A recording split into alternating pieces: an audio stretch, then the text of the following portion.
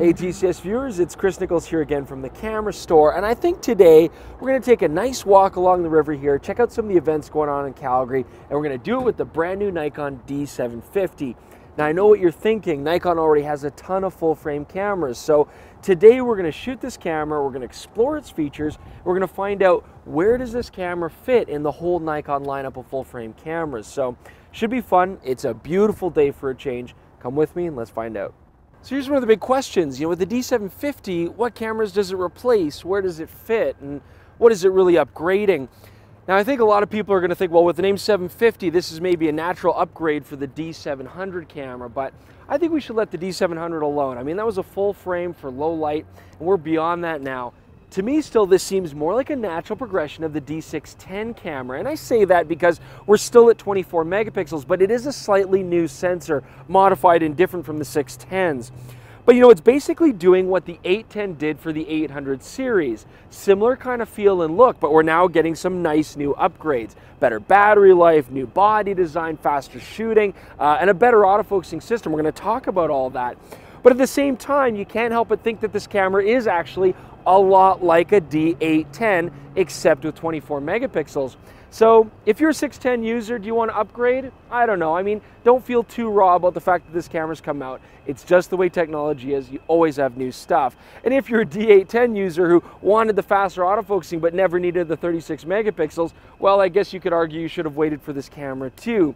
But anyways, let's go out, try it out, and see if there is something unique and different about this camera, or is it just a natural progression?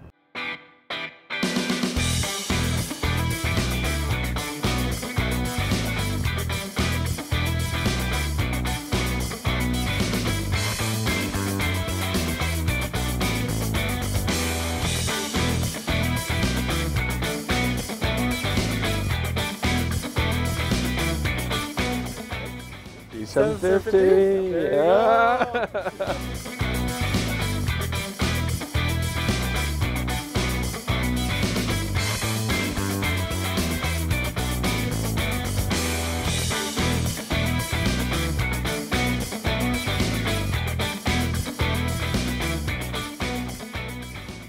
So, TCS viewers, this is a first on our channel. I just got stung by a wasp.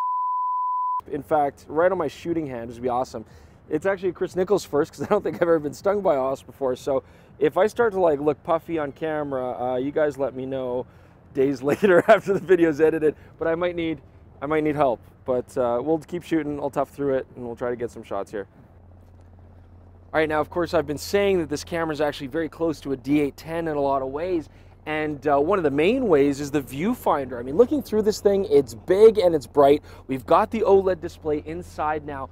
But when I look through this or the 810, the magnification, the viewfinder, it's all very similar. I'm not seeing much difference, even though the 810 has the round eyepiece and it's got larger prism. So that's poignant. I'm going to take a picture of it as some sort of attempt at a cathartic overcoming of my fears that I've now just been traumatized with. I'm going to take a picture of it, but it's still too soon. I'm shooting a nice, difficult scene here. We've got a lot of bright sky. We've got the foreground here in the shade. And it just reminds me of a point we've got to make here, guys. Of course, all the photos that we're doing today are going to be JPEGs, or they're going to be RAWs processed in camera. Of course, we don't have support for the RAW files yet. Now, what Nikon's saying about this new sensor is that it's going to be, basically the same resolution. We still do have an aliasing filter in front, just like the 610, but we should get slightly better low light performance. We're going to check that out, and I expect dynamic range is still going to be excellent. Now there are some interesting changes to the D750 in the body design. First off, a bigger, deeper grip, and that's working very well for these cameras. Everybody who's held it so far has really enjoyed that deeper grip. Now the weight is a little bit less than an 810, but it certainly feels beefier than a D610. It is still a plastic body, but Nikon is advertising this ultra fancy carbon fiber reinforced thermal plastic, whatever that means. Suffice to say that the body does feel strong, it is weather sealed well. An interesting side note here, the D750 is the first full frame Nikon camera to have Wi-Fi incorporated in the body. And we're kind of thinking that maybe that's why they stuck with a plastic body. We know that Canon was having some issues with getting Wi-Fi to work with metal bodies. So maybe this is Nikon's way of getting past that. A reinforced body, but still plastic, to give us that Wi-Fi capability. it's nice to have that camera remote capability from apps on our phone and have that Wi-Fi transference. So overall, a very welcome feature on this new Pro SLR. Now today I'm shooting mostly with the 24-120 f4, which I've always liked as a lens, and it's a good general purpose walk around lens for what we're doing today, nice and sharp. And it's interesting because the D750 is actually going to be released on the market with this lens as a kit, a lot like what Canon did with their 5D series, and of course that did very well for them. Now, just some food for thought. If I was to buy a D610 and a 24-120 brand new, or I was to buy the D750 with the 24-120 kit, this would only cost me a couple extra $100. So it is nice value for that.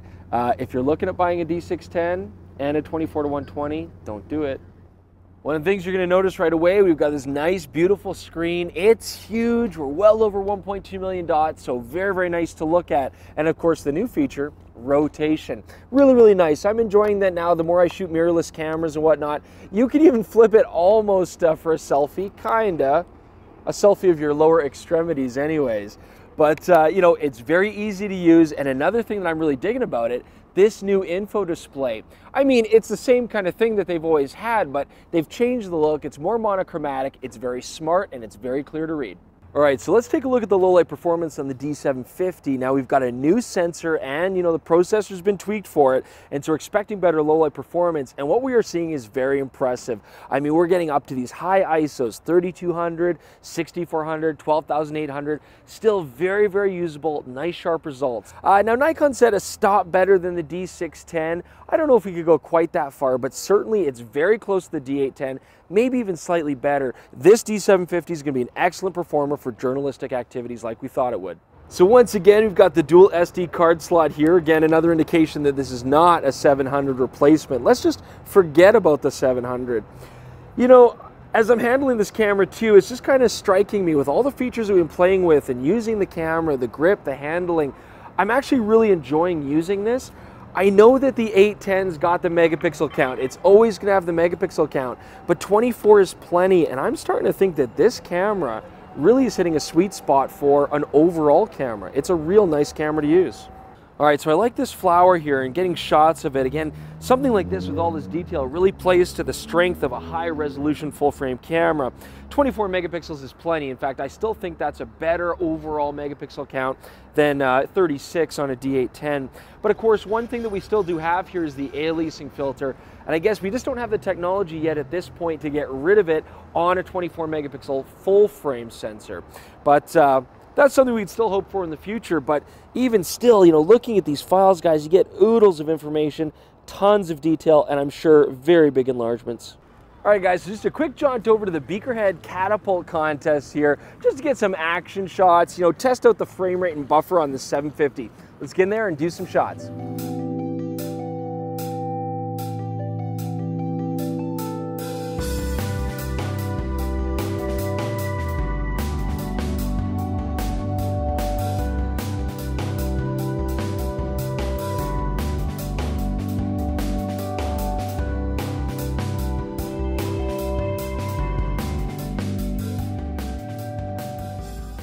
Now, before we get into the results on the speed of this camera, just keep in mind that it was rumored that the D750 was going to be this ultra-fast sport camera beast, 8 frames per second and so on. Didn't quite make it there, but still, 6.5 frames per second. As you can see here, it's a nice, quick shooting rate. It's certainly going to help out for wedding shooters and any sort of kids and sports. It's going to do a good job. Buffer life is also about 50% greater than the D610. So of course, we're not going to reach the 810 levels, and we're not going to compete with D4s or anything like that. But overall, guys, couple this with the 51-point focusing, that group focusing system, and a better buffer and shooting speed, and you've got a nice, quick camera. You're going to like this for journalism, sports, anything this camera's intended for. Hey guys, it's Jordan, the video guide. Talk about the D750's video features. And I was never really a big fan of Nikon's DSLR video capabilities until the D810 came out. That was a big step in the right direction. They added 60p recording and they put in a flat profile, and I was surprised by how flexible it is. That's carried over to the D750. You've got that slow motion recording and that same flat profile. You can see some footage here. It's great how you can add a little more contrast to it, apply some saturation. You can really play with the image. It opens up a lot of of creative possibilities in post. The other thing that differentiates it from the 810 is they actually added a tilt screen, which is wonderful when you're shooting video. And as well, unlike the D610, you don't have to kick out a live view to set your aperture. You can adjust it on the fly, just like the D810 and D4S. You're going to see that update in real time. It's a nice improvement. In terms of the image quality, I'd say the 750 is actually the best of the Nikons right now, and I think that's because of that lower 24 megapixel sensor. We get the same sharpness as the 810, but we don't have the same moire and aliasing. I actually wasn't able to get any moire with this camera.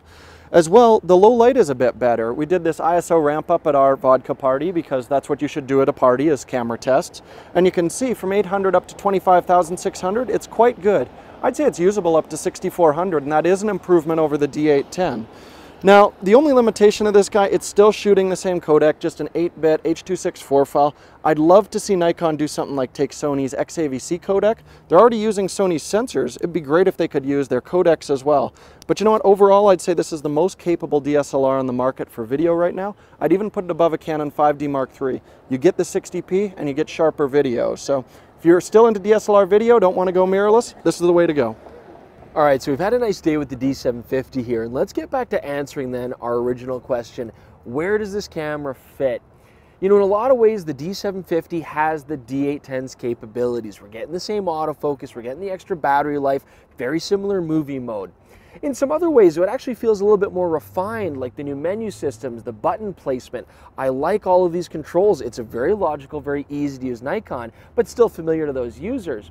We're getting 24 megapixels, but honestly, that's really the only thing that's borrowed from the D610.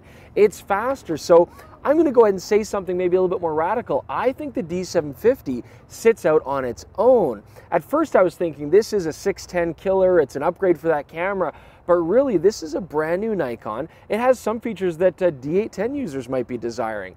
I think the 750 is a very exciting camera. Look for it coming out. It's going to be in stores soon. Thanks very much for joining us, guys. We'll see you soon.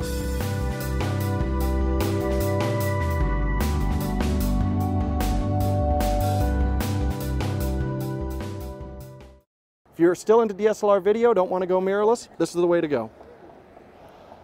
Oh!